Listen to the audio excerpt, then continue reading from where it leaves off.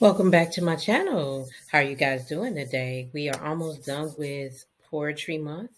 And so I said I would probably do a few pieces from my poetry collection that I developed during the month. I only wrote 22 poems this month, but sit back and I will share one or two of these poems.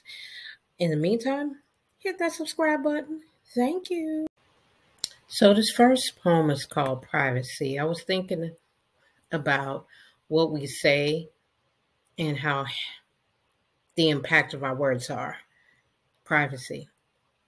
With the fruit of your lips, you must be careful in how you wish upon hatred from someone because of hurt and deep embedded emotions that have stabbed you from time to time. I'm begging you, please be careful on what you say, even in the heat of the moment. One moment can change a lifetime.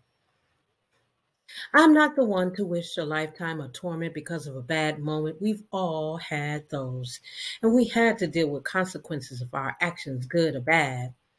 Keyboard warriors hiding in their homes don't have to face the same actions as they are away from prying public eyes. They can talk about people because they are perfect online, but in real time, that's not true. Sometimes they are blue from the pain they hold, and the pain trips from their lips, slapping someone else with trauma they have held in for years.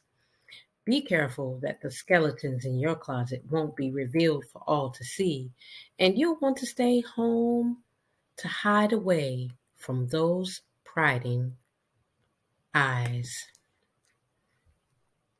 Privacy. And this last poem is called America's Most Wanted. Black bones deep on the ground, bleed me, hands up, don't shoot, comply and still die. Blackness feared, multiple excuses thrown around me, bleed me, bleed me, bleed me, hands up, bodies on the ground. Lawlessness, not always from us, but those who are to protect.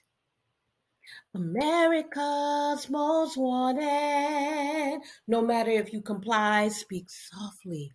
Roll the dice in the street, in your bed, in your home, at the college, in the high school, and other places all around where you are used to being the tool to die.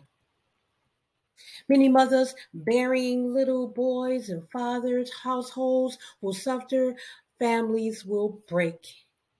Where can we live in peace? Where can we live in peace? Not all of us are criminals.